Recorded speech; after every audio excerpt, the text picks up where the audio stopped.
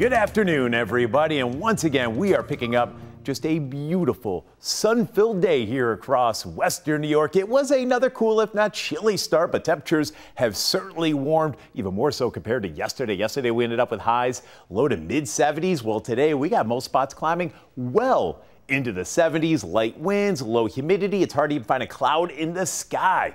Enjoy it. It's going to be a gorgeous evening. And once again, tonight with clear skies, temperatures cool right back off, just not quite to the degree we have seen over the past couple of overnights. So not only adding a few degrees by day, we're also adding a few degrees by night. We're still going to settle down into the 50s from Buffalo to Niagara Falls, 40s to around 50 here across the southern tier. But then generally speaking, tomorrow, it's another sun-filled, warm day. We'll start out in the 50s and we'll climb another 25 or so degrees into the afternoon. That's going to put us around, if not into the low 80s. And this just keeps rolling along. Even most of Friday will be dry. However, by Friday late afternoon, evening, you can see a couple of stray showers trying to sneak in. So once we get especially towards about 4 o'clock, I can't rule out a couple of those stray showers, but it's really into the overnights. And here we are at about 10 p.m.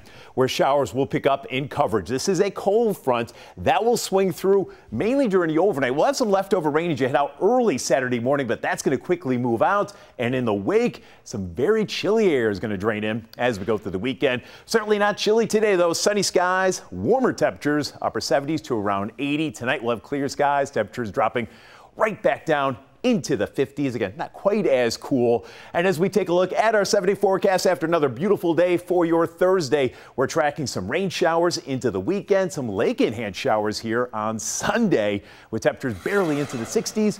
Quiet weather next week.